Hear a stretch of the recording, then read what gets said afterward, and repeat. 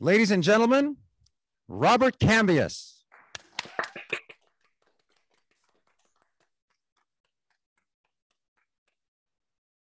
Good afternoon and welcome. I was supposed to be up there pacing around, but apparently I'm too tall for the camera, so I get this little stool and podium set up.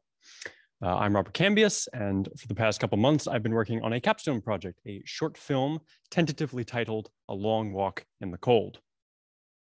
Today, I want to talk about my project, my successes and my failures, but more importantly, the pitfalls and problems I ran into thanks to doing this whole thing during the reign of COVID-19. I think this works. Oh, is that me blocking? Awesome. There we go. The initial project was significantly different from what came out of it, thanks almost entirely to COVID-19 messing with all of my plans. The initial project, which I apologize to Zoom people, you don't get my cool little laser, but for people in the audience, you'll be able to see. The original project was a simple, with heavy quotation marks, short film starring 2 to 3 actors, a couple extras, and telling the story of Isaac, an amateur journalist from a war-torn country, watching his journey out of that war-torn country, the people he encounters, the difficulties he overcomes.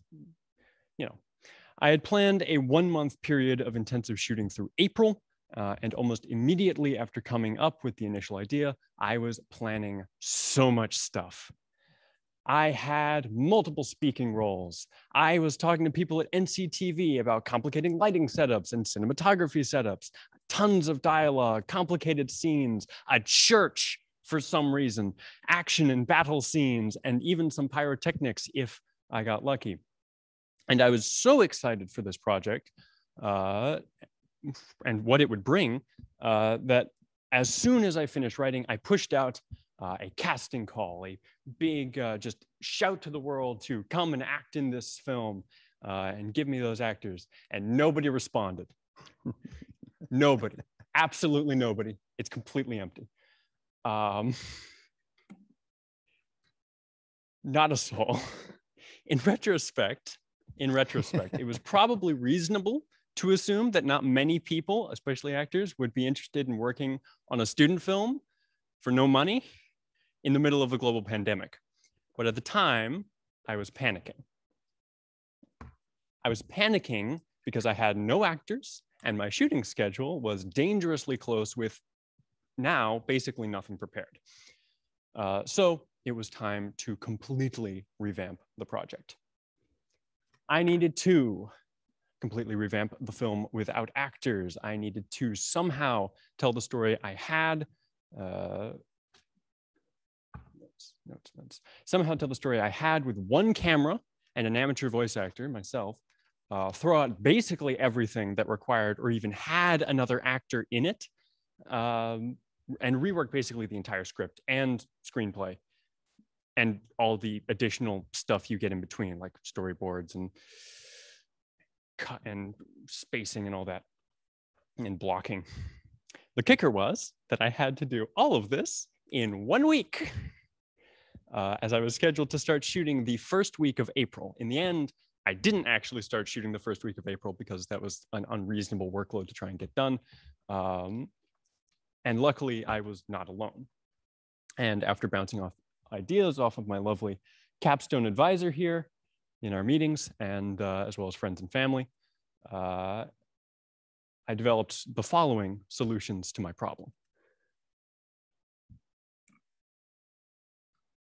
Instead of trying to preserve the old script, I basically threw everything out and started from the basics, leaning into elements I had been completely avoiding before. The war became the main focus. The war became the main focus rather than the journey in itself. And the film itself became more of a found footage documentary, abandoning this idea of doing proper scenes and blocking and stuff, and instead doing a first-person found footage documentary type deal, like what you see with like Blair Witch Project. Thanks to having only one person, the locations needed to basically become their own characters. And pieces in themselves. So I had to pay very close attention to which bits of forests and fields I was traveling out to and wandering around with a camera to make sure that it would be interesting to look at, since the characters would become, for the most part, basically completely unseen. And that's the last bit there. The characters were, well, not present. The only people I had were myself to be on camera and maybe a couple voice actors. So really the entire idea of on-screen characters had to be kind of abandoned. And so after a week of reinventing my entire script and writing down my cinematography and plan shots on scrap paper and bits of napkin instead of any proper actual storyboard, I took to shooting. And almost 2 months later, here I am with a fresh haircut after maintaining hair continuity for a month and a pile of footage which now needs to be edited. The hair continuity was fun. I didn't get a haircut for almost 2 months. I don't know how many of you were on my Zoom classes, but you might remember how shaggy I was getting. Anyway. Now, I wanted to do this section as a live edit, where I edit a piece of material from the film on the fly. I thought it would be a fun way to show my thought process live and talk with you guys and the people on Zoom about the process of editing, because in the grand scheme, editing is really my passion. That's why I did this project, because I really enjoy editing, the process of editing and all the problem solving inside of that, not just, the prospect of making a film. And after careful calculations, I concluded that that presentation would only take a mere 5 hours. But I'm sure that if I use pre-built templates and stuff, surely that would cut the time down a bit. It's longer? It's longer. Okay. So no live edit. Instead, a walkthrough of sorts, an abridged version showing all the cool stuff and none of the boring bits. First of all, we import our footage. For the scene I edited for this presentation, I am making a montage section that will most likely come at the end of the film, if not the very end in the final edit. For this, we are taking footage from footage that I shot, wandering around Western Mass, and combining it with some real life war footage, real combat footage gathered from actual war zones. Turn. Oop. Yeah, there we go. The second step is to trim everything down to only the good stuff. In most video, the good stuff is actually about 1/3 of what you shoot. 2/3 of it can just get thrown out immediately. And so the goal when filming in the field, especially, and especially when doing stuff like this on your own, is to gather sufficient footage so that the good stuff is still a workable amount. You can see around here towards the end where it gets really choppy that there was a little bit less good stuff to work with than in the rest. For here, we have shots from 3 locations, a dirt road, at the end there, a middle of some woods and forest for the middle, and at the beginning there, a vineyard, which I just wandered through. Now that all of our footage is arranged, we move on to step 3 and add the war footage. I am using real life combat footage from Donbas, Ukraine, the current war in Donbas, Ukraine. I chose footage of this conflict for 2 main reasons. Firstly, the conflict is modern, which means that the equipment and the houses and everything that you will see in that footage matches the technology that and just sort of general visuals that you will see in my own footage. So you have that sort of continuity, internally consistent in there without having to go in and edit out everything that didn't exist in the mid-'80s or whatever. And reason 2, very much connected with that, the Donbas region of Ukraine has roughly the same climate as the northeastern United States. So both my footage and the war footage will match, which makes for a very, again, a much more realistic continuity and much more realistic scene, as it actually looks like the same place. Here you can see me slotting in voiceover and other audio. Before I recorded my serious script, I used dummy tracks with roughly the same length so that I could cut the scenes and basically have all the keying and plan everything out before I actually had to go and record my proper takes. I don't actually remember which ones, whether the dummy tracks or the real tracks are the ones in the screenshot. So either those are me reading dramatically into a microphone, or they are me reading dramatically into the microphone, reading the Lorax. Okay. And the final step, we add background effects or Foley. This is used to give my footage roughly the same background noise as the war footage, which mainly involves a lot of muffled gunshots and machine gun fire and other battle, which you can see under my footage here and a little bit there, the cyan colored. And with that and some fine tuning, the product is done. Let's see what it looks like. Here we go.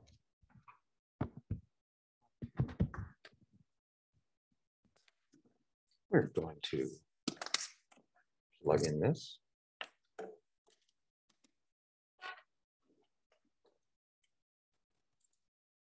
I also apologize to Zoom people because it's going to get laggy.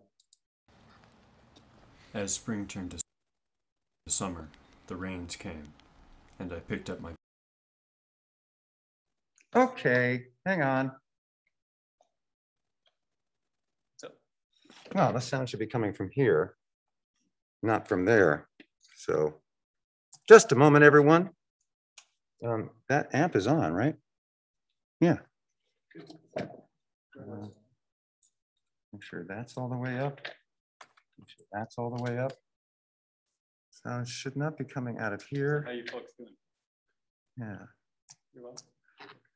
Let's try this again. I pace northeast towards the... All right, we're going to try one more thing.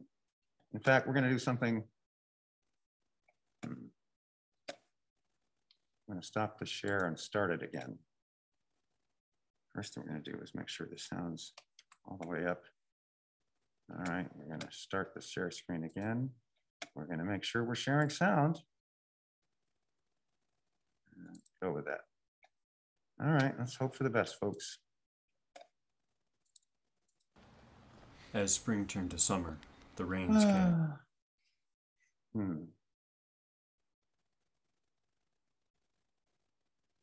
Well, we'll have to have the sound come out of here, folks.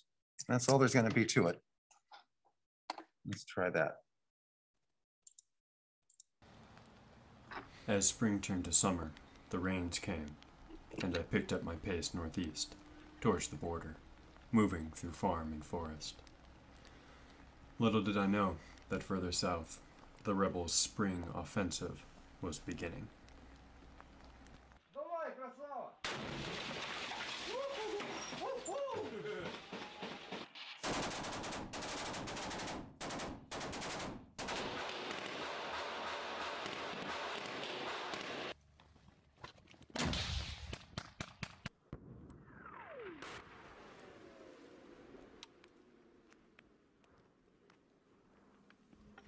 The next 2 weeks would be marked by bloodshed and violence between the rebels and their government enemies. And up in the north, I was completely unaware.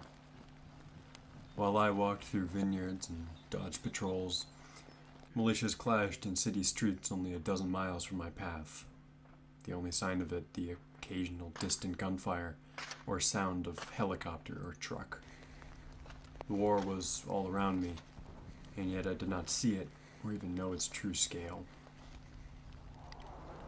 That was the scariest part.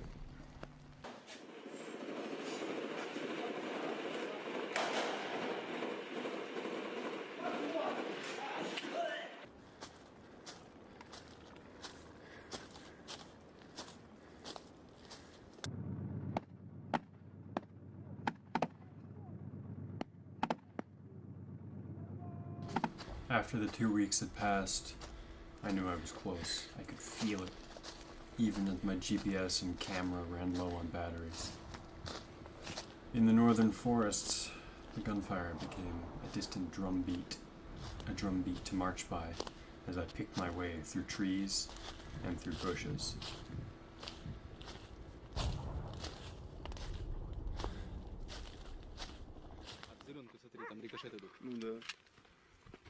Ох, красота.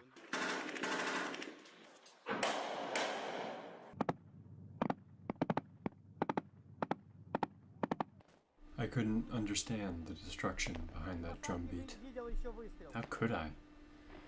The war was so distant, the trails of smoke and fire no longer visible in the sky. At least, not from where I stood.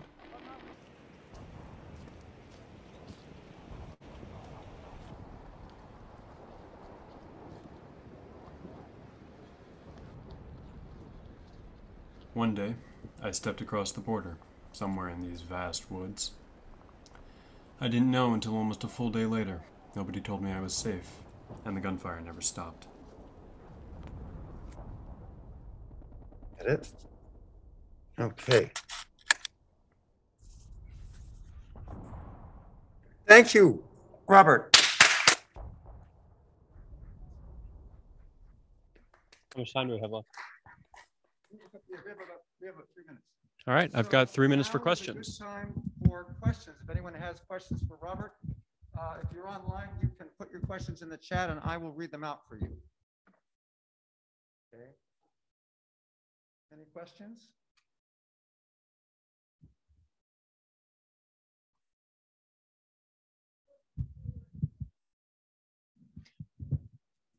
Of this process, my favorite part of this process, definitely the editing part. That is the most fun for me because it just has everything, all of the pain from filming and dealing with pre-production, as well as just gone, and you can just focus on actually making the final product. Yeah. I like film, and I really enjoy editing, and I want to do this as a career.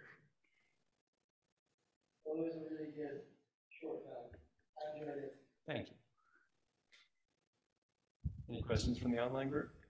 Let me just check the chat. I'm still trying to figure out if the sound is reaching the outline group. Here you go. So the first question for Mr. Selfridge is, why did you choose to make a war film?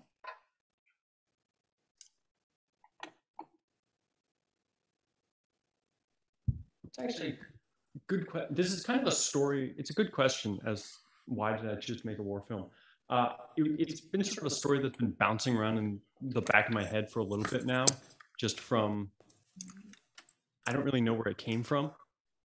Just this idea of someone who is completely helpless to actually do anything about the war and seeing their perspective, because I feel like that's something that isn't done very often, or at least is done in much more of the, and now we're going to sit in a bunker for 5 years and do nothing but talk to each other. So I want to tell a story where someone is actively doing something to safeguard their own self, but isn't able to like participate in the larger war. Yeah, there's another aspect of it that I really liked, which is that your storyline allows you to make your character a witness. And so what we're really seeing we're seeing someone that we can relate to in the story, right? The person who's telling the story. So we're, as audience, empathizing with that storyteller. But then we get to see through that character's eyes. And this brings up the next question from the chat, because there was an interesting fellow, someone named James Cambias. I have no idea. Yeah, who's that? He said, did you wind up doing any scenes with yourself in them?